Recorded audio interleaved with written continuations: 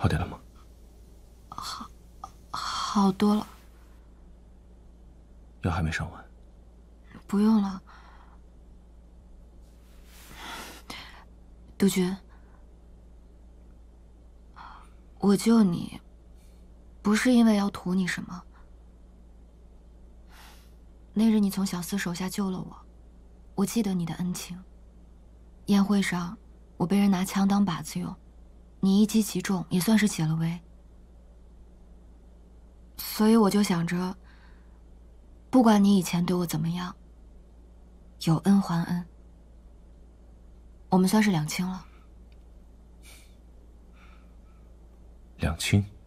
没错。你没有必要为了我赶走周小姐，得罪了大帅。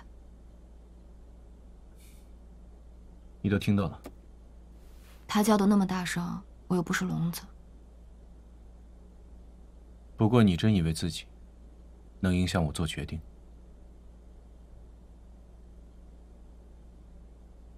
我萧红叶能走到今天这个位置，可不是靠一个女人。算我白担心了。你好好休息。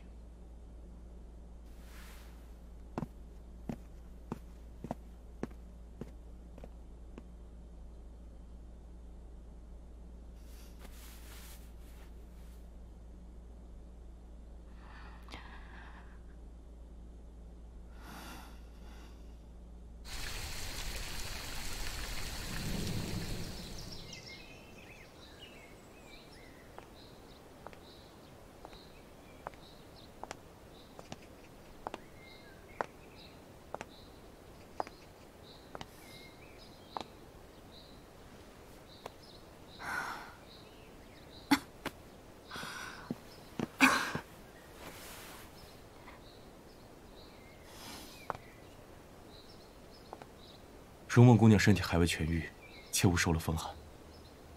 是你啊，周先生，你怎么来了？我是专门来替娇娇向你道歉的。娇娇在家中一向骄纵，要是给如梦姑娘造成了麻烦，姑娘请多担待。周先生，你帮过我，我很感谢你。但你是你，他是他。若真是要道歉的话，你让他自己来吧。你说的是。只是我作为哥哥，对妹妹的言行也有责任，所以才来道歉的。这支钢笔作为歉礼送给如梦姑娘。若姑娘以后有事情，可以来西街的人心药铺找我，我一定尽心尽力为姑娘排忧解难。你的道歉我接受了，礼物就算了。姑娘不必推辞。实不相瞒，自从上次匆匆一见，我便与如梦姑娘一见如故。难道如梦姑娘没有把我当做朋友吗？是朋友，那周先生以后叫我如梦便是。你还我此尘便可。快走，快点！于墨子，跟上，快点，快点！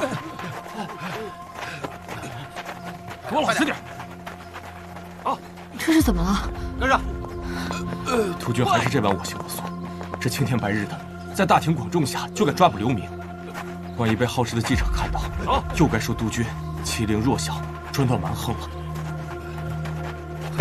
少红叶，过来！少红叶，你没有证据就乱抓人，你简直欺人太甚！